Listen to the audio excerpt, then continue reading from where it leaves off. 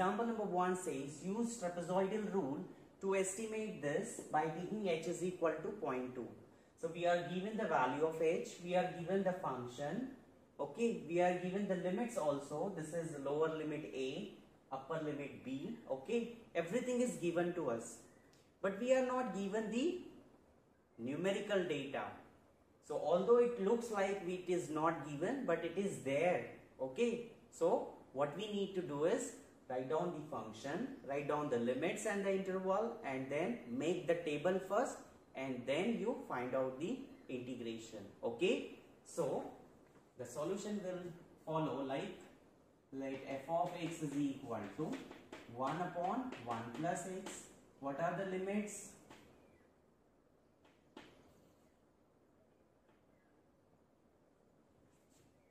Here a is equal to 1, b is equal to 2, and h is equal to 0.2. Okay, so let us first of all draw the table, and then only we can go for the numerical computation of the integral. So x, y. Now as you can see, the lower limit is a is equal to 1 and the final limit is 2. Okay, so we have to go from 1 to 2 by taking a step of 0.2. So it would be like start with 1, then take a step of 0.2, it would be 1.2, then it would be 1.4, then 1.6, then 1.8, and at last 2.0, that is 2. Okay, now these are the values of x that we got with the help of limit and the level of or the interval of difference. Now you write down the values of this. Then how we can got the values of this? This y is nothing but y is equal to f of x. So you can put the value of x to be 1. So it would be 1 upon 1 plus 1, that's 1 by 2. Then you can substitute x is equal to 1.2. So this is 1 upon 1 plus 1.2, that is 2.2. This is 1 upon 2.4. This is 1 upon 2.6. This is 1 upon 2.8, and this is 1 upon 1 plus 2, that is 3.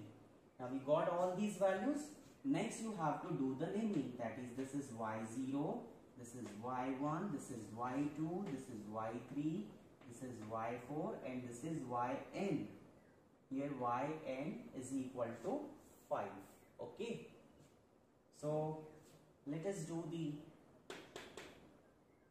integration of this, numerical integration. So you can write by the trapezoidal rule,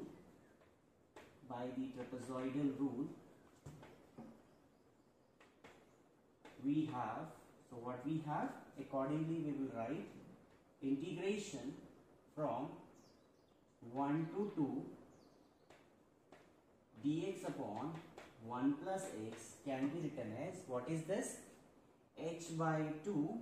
So value of h is 0.2 by 2 into y0 plus yn is 5. So if you want, I can write for the time being h by 2. Okay, y0 plus y5 plus 2 times y1 plus y2 plus y3 plus y4. Okay, now just simple calculations.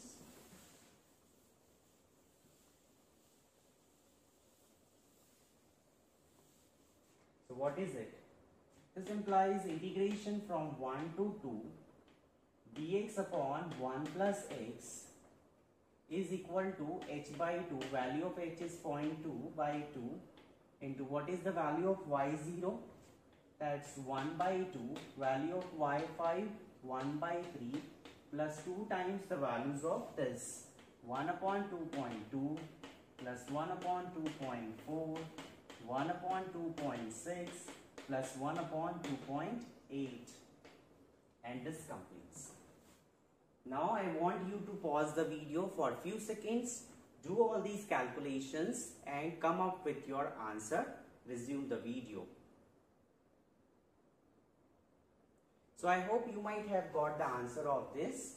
So what answer you are getting? So I am getting the answer to be 0.4059. Therefore, the numerical integration of this dx upon 1 plus x is 0.4059, and this is nothing but the answer one can get with the help of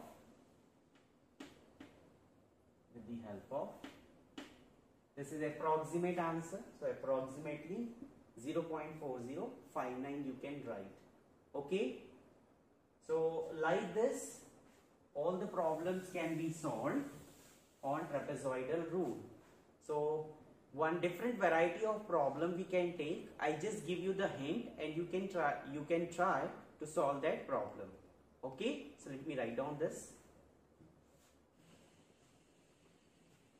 So sometimes what happen, a problem like this would be given to you, okay, and you may be wondering like this type of problem we haven't done, okay, because to solve this numerical integration I need h and the data. Once I get the h, I will definitely get the tabular data. Okay, that is easy to get that data. But as you can see here, the value of h is not given.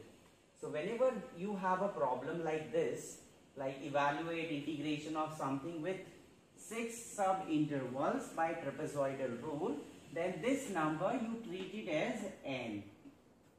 N is number of interval. Okay.